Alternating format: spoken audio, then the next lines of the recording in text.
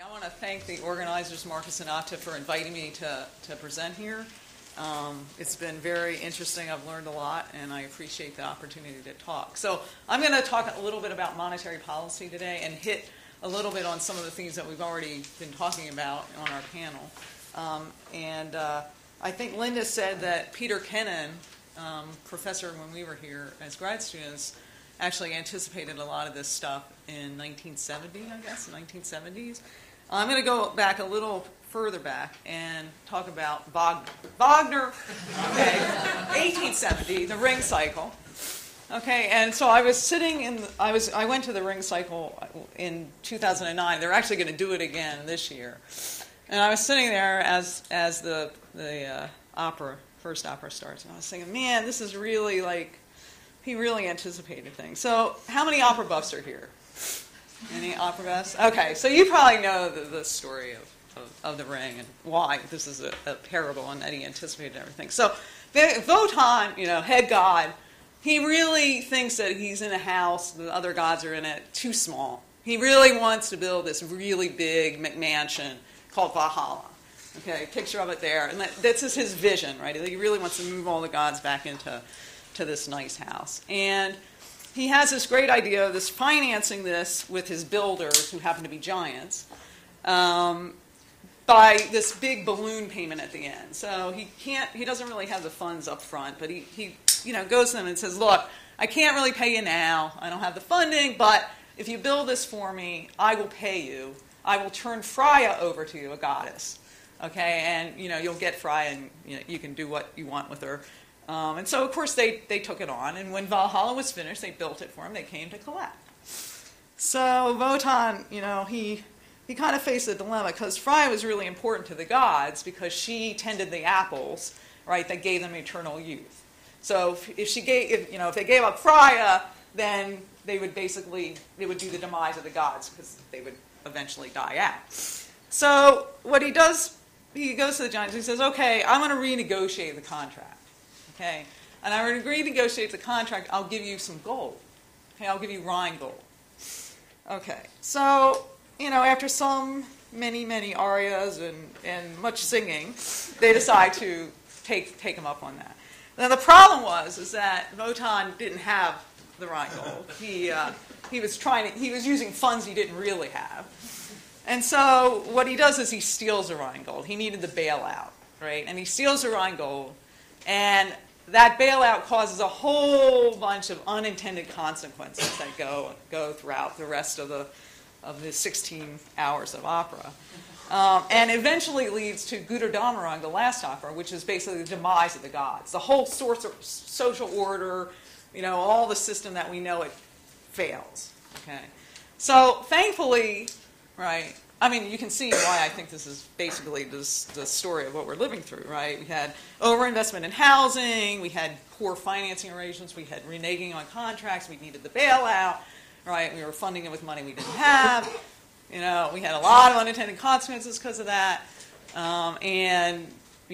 Basically the world, collapses. So I think we're in a new world. And I think if you know the opera and the ring cycle, what you know is that it's actually a hopeful ending. Right, because even though the gods, it's the demise of the gods, it's the rise of the mortals, right? And so the opera ends with basically the mortals then getting, they know they're in charge of their own destiny now. They can't rely on the gods to do it. And so, there's a lot of people who, are in a new world, right? The people who got thrown out of their jobs, who haven't gotten jobs again, right? They're in a whole new world. A lot of people lost their savings. They're in a whole new world. And so the regulators and the monetary policymakers and the financial, stability, we're all in new worlds too, because we're trying to figure out what the financial system should look like post-crisis.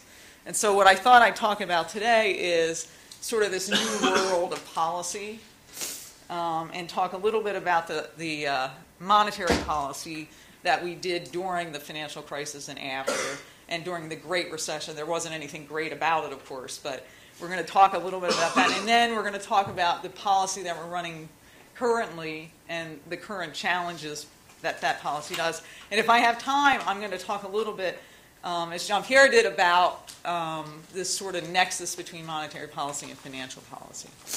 So,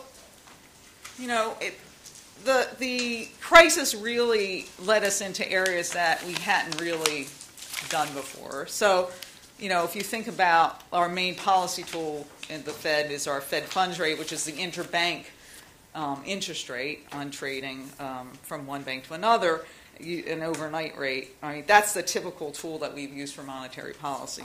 But the actual first action that the Fed took was in August of 2007, when the financial markets were very distressed and high stress levels, as we talked about yesterday, and Gary showed some really nice pictures of that. Right, we actually lowered the primary credit rate. So this is the rate that when banks are under stress and need funding, they go to the Fed and borrow from. And the idea was to bring that sort of penalty rate down to try to encourage these institutions that were having trouble borrowing in the markets to come to the Fed for money, because there is still a perception of stigma of coming into the Fed and borrowing. So that was really the first action. And then we proceeded the next month to start bringing down the Fed funds rate. And you can sort of see that here in this orangey line at the bottom. Right? We sort of brought it down from 5.25% in September of 2007 to 2% by the end of April 2008. And then we paused for a while because it looked like things were stabilizing. Okay? But then the crisis intensified in the fall of that year. And in concerted action with global central banks, we then began lowering that Fed funds rate, and we brought it all the way down to essentially zero at the end in December 2008, and it's been there for over 4 years now. In addition, right, you can think about the programs, and we talked a little bit about these liquidity programs that the Fed did, sort of as two kinds. One were kind of sort of standard, I think, very much in the vein of lender of last resort functions. So, we lengthened the maturity of the discount window lending. We offered credit to primary dealers, which we hadn't done before. Again, we're in a new regime, right? We talked about the swap. Linda, you talked about the swap arrangements that we made with central banks in Europe. We offered credit by auctioning credit at the discount window, again, as a way to sort of lower the stigma, right? If it's a market price, there's supposedly less stigma. Then there was another group of facilities that we did which were targeted at what we thought were specific. Oh, I should say, I'm saying we. I'm not talking for the Fed. I use that even though I can't talk for the Fed. So I have the same disclaimer as everyone else that these are my views. And I will try to say the Fed instead of we, but I probably will slip. So we'll all know that we was the Fed when I'm talking.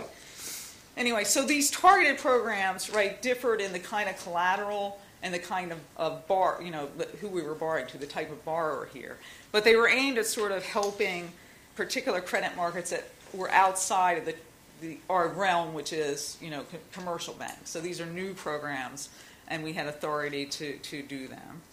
Okay, and you don't need to look at all this alphabet soup of things, but there were just a bunch of different kinds of programs that were intended to sort of ease up stress in the financial markets in various sectors of the financial markets. And then probably the most controversial actions that the Fed took were these programs that helped individual institutions, right? So talked about as bailouts of individual institutions, and these were intended to, there was a lot of fear that, there'd be a disorderly failure of these and that it would just cascade through the financial system. So that was the rationale behind some of these. Now, Dodd-Frank, of course, altered the authority of the Fed to be able to do these kind of individual programs. So these are kind of off the table in the new regime that we're living in. Okay. Now, I should also add that as the stress in the financial markets eased up, right, all these lending programs, right, were all closed down in June of 2010. But nonetheless, if you look at sort of what happened, right, during the recession that ensued, right, this unemployment rate rose, right, it started at 5, it rose up to almost to 10%. Okay, that's a very strong rise. The gray bars here are recessions. All right, so you can contrast that. It did rise in the 2001 recession, but of course not nearly as high. And if you look at measures of inflation, the brown measure, the less volatile one, is core inflation, so that gets rid of food and energy prices. You can see that it was running about 2% before the crisis, and it's been during the recession, it came down to about 1%. All right. So the damage that was done to the economy then led the Fed to want to do more in terms of monetary stimulus. And that brings us to the policies that the Fed is implementing, actually continuing to implement. And there's been a series of these. Okay, and the reason they had to resort to this kind of new kinds of policies, and the two are balance sheet policies and forward guidance, and I'll explain what they are in a minute, was because with the funds rate at zero, you don't have any room now to lower rates. So how do you get the real rate down? Well, you can do these kind of, or try to do some of these balance sheet programs that in an attempt to do that. So there were different quantitative easing programs, right? QE1, the Fed purchased agency mortgage-backed securities, and then long-term treasuries were added into that. And then there was a second program of additional treasury securities, and these were basically done 2008 through 2010. And then the Fed also then put on another program, which was kind of a twist on the QE programs, and in fact it was a twist, where they basically bought long-term treasuries, right, and sold into the market the short-term treasuries. So it wasn't making the balance sheet grow larger, but it was sort of swapping maturity to lengthen the maturity of what the Fed was holding in its own portfolio. And then the most recent program that was announced just in the fall of last year was an open-ended asset program. So some people call that QE3 in the media, some call it QE Infinity, because the difference between this program and the other programs was they didn't announce a total volume of assets that they intended to purchase, right? So in the other programs they would announce, we're planning to buy X amount, X billion, up to 1.25 trillion of MBS in the first QE after they expanded it. This is basically, they're telling us that they're buying at a flow of $40 billion for MBS and $45 billion for long-term treasuries. And they didn't really tell us what their intended size of that program is going to be. So it's an open-ended program. So if you look at this, this is a picture, right, that kind of shows the balance sheet of the Fed, right? So above the dark line here, that's the asset side of our portfolio. The bottom is the liability side. What you can see is, right, that our portfolio has grown about threefold since before the crisis. Right, we were a little bit under $1 trillion in assets. Now we're about $3 trillion, and of course we don't know when that program is going to end. So if it ends half the year, right, that'll be another $500 billion. If it goes the whole year, it'll be $4 trillion. We just don't have an end point. They haven't told us when it'll end. And right now, the reserve balances, which we talked about in the last talk, right, they're at $1.7 trillion. Okay, so that's a big expansion of the balance sheet. But of course, the other thing that happened with the balance sheet is that the maturity structure of the holdings of the Fed changed. Okay, so right now, so if you look at, this is the share of Treasury securities with maturities less than a year, we have zero short-term Treasuries left on our balance sheet, which is not the way a traditional monetary policy regime, at least in the U.S. has worked, right? We're operating in the short run part of the market. So the other non-traditional policy that the Fed has been using and continues to use, right, is what's called forward guidance. Okay, and I don't want you to read all the words, but what you can tell is this is about telling the public what its intentions is relative to interest rates. Okay, so in December of 2008, basically the Fed said, we think we're going to keep very low interest rates for some time. Okay, so they started out with quantitative words telling people kind of what their intention was for policy. And again, it's sort of in the realm of transparency. That would be one reason to do this. And then as time went on, right, we moved from the qualitative way of talking about it to a more calendar date way of talking about it. So, the Fed basically said, we're going to leave the funds rate, really low, at least through mid-2013, and then over time they would change that date, right? So they changed it to late 2014 and then to mid-2015. Okay? And then they also added, at the bottom here, you can see in December, they switched that again, right?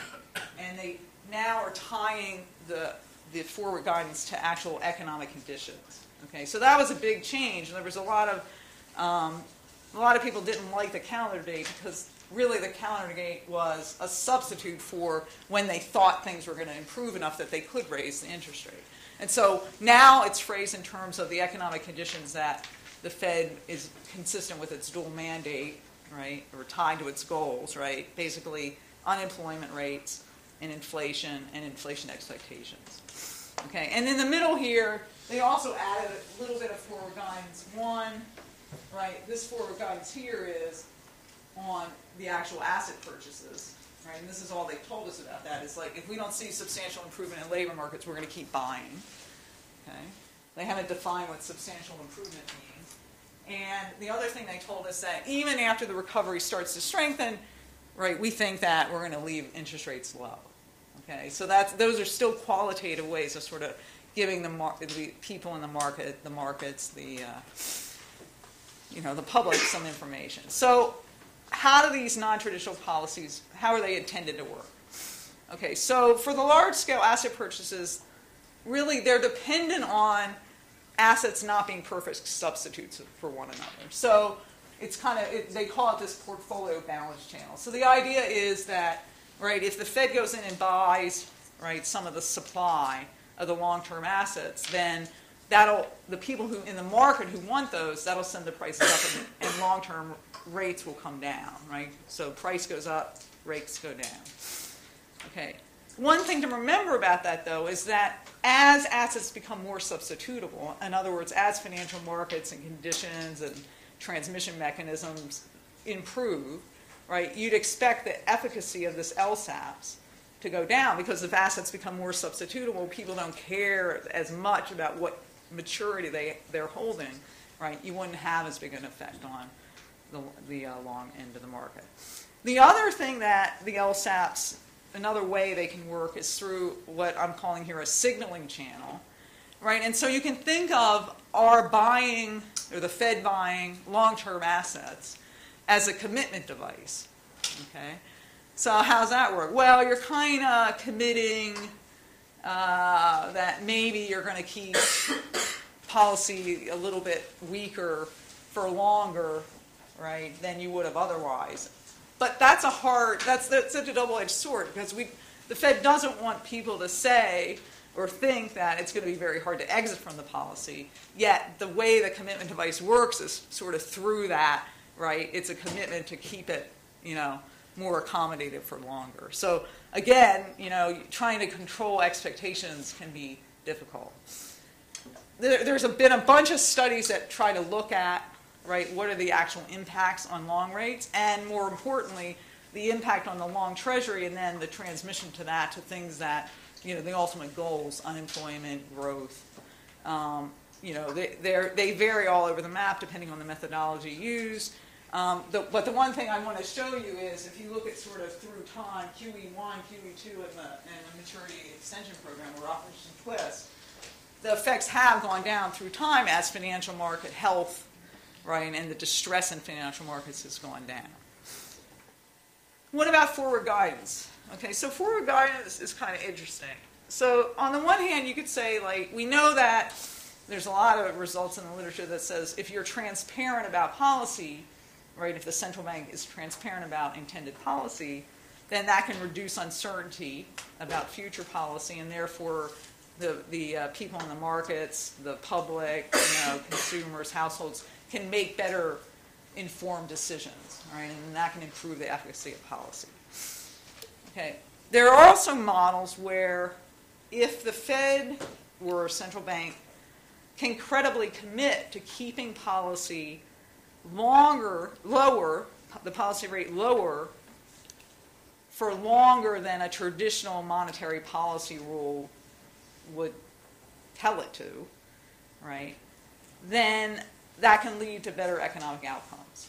In other words, using a different way of setting policy, not your traditional rule, one that would make the policy rate lower for longer can actually help.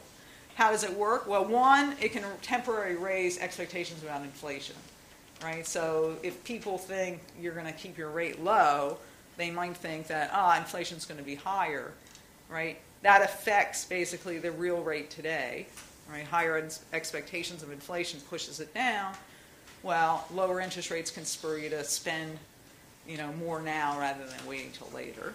Okay, that's an Egerton-Woodford kind of story. But in another way, it can work even not with the prices and not the inflation expectations, and that would be if people thought that you're going to keep your policy loose for long, they might think, that means that there might be another boom coming. Good times are ahead. I don't need to save as much now because I know my income's going up in the future, and so I'm going to spend now, right? So it's all this sort of shifting expectations, right? By doing something, telling the public about what we intend to do later on, right? That's going to affect expectations today and spending today. So you can affect the current conditions. Now, the real key here is that the public has to believe it's a commitment, and it's a credible commitment. They have to believe that you're committing to do this. So there's a little bit problem here because the commitment is to a policy that's not time consistent, right? I told you that the Fed or the central bank, whoever's trying to run this policy, is committing to do something that is kind of contrary to what their typical policy will be. So it's going to come time when the economy picks back up. We get to that point, right? Their policy would say we should be raising rates, and yet they're supposed to say, no, we're not doing that because we told the public back there, that we're not doing that. We're committed to keeping it loose. So there's, various views about how strong a commitment can a policy committee like the Fed make. And there's sort of political economy views about you have a committee that changes over time and the voting members change over time. But even without that governance issue, there's still this issue about how can you commit to something. So in the models, right, we always can assume commitment, but in the real world, there isn't perfect commitment. And you don't want to run a policy where the public basically then says, okay, inflation's going to be really high in the future. So it's this hard thing. You're really trying to control expectations about inflation will be a little bit high now, but eventually we'll get back to price stability, right? How comfortable are you that we can actually manage those expectations? Okay. Yeah. So these kind of policies, it's not. The Fed understands, the FOMC understands that this is tricky, right? I mean, they don't think that this is a panacea for all their problems. And so if you read and of course, I'm sure you all read the FOMC minutes as soon as they come out, right? So at the last meeting, the minutes came out, I think, last week, and there was a discussion in there about, we say in our statement there's pros and cons, or that we got to evaluate the benefits and costs. Maybe we should talk more about that. And so they said in the last, in the minutes that, we'll be discussing the LSAT programs, these purchase programs going forward. So, we've talked a little bit about the potential benefits here, right? If you can lower interest rates now, you may be able to spur growth now. And, there's an idea running around that if you keep unemployment, if it's high for a long time, there's going to be skill loss. And so you might damage, have prolonged damage to the economy because of that. And, if you can keep inflation closer to 2%, which is the Fed's goal, then, that'll help, avoid deflation, which would be good. But as I already pointed out, the benefits may be waning over time. So when you do this cost-benefit analysis, you got to take that into account. There's a number of potential costs. Jean-Pierre, you talked about some of these. And I talked at the break this morning, with some people who were very concerned about some of the unintended consequences or the distributional impacts that we may be having by running a very loose policy. We hear from a lot of business contacts about excessive risk-taking. If you look at M&A activity, it's up. That retirees have, nothing. They're not gaining a lot on their bank account, and so they may be wanting to take on more risk. Firms are taking it. Banks are taking it. The interest rate risk on the bank's portfolio, so that's a problem. from the Fed's own point of view, right, it may harm our ability to exit because we've changed sort of our balance sheet. And so, you know, there's two schools of thought. There's some people who are worried that we have to rely on these new things like term deposits and interest rates on excess reserves. I would think that the harder problem is going to be there may be a lot of political pressures not to exit, right? And so the question is the committee going to have the will to exit when it could be very hard with congressional oversight and, you know, banks and things. So there is this issue about if we wait too long, and we typically have in a lot of cycles waited too long, we may have to raise interest rates quickly, and that could be a problem for the economy. And then there is this thing about, you know, we do what we do at the Fed, and then we remit, right, anything that we earn on our portfolio back to the Treasury. So there have been studies that look at sort of paths of different interest rate and paths going forward, and given our balance sheet and projections of our balance sheet, that there will be years where we probably won't be remitting money to the Treasury, right? And so one could say that maybe there would be no problem with running monetary policy with that, right? But there might be a political risk because if it looks like we're paying interest on excess reserves at a particular rate to banks, we're again paying banks money, we're not paying taxpayers money, right? That has a optics, right, that may open up this Fed transparency debate that we went through in Dodd-Frank again. And so that's a risk, I think, for long-run monetary policy because, you know, there are many studies that suggest that having an independent central bank that can make policy decisions independent of the fiscal authority is the way you want to do policy. So there are a lot of these. I guess I'm out of time, aren't I? Okay, so I'm not going to talk about the combination, but let me just go to the last slide. That I think this thinking about financial stability policy and monetary policy is very important and interesting, but I think we have to be a little bit humble about what we can accomplish in the near term because we don't even have a model, right, that we can really do to evaluate. We have some models, and we're developing them, but there really isn't a workhorse model that has a good financial sector, multiple interest rates to be able to do this. So there's still a lot of work to be done. And thanks for your attention.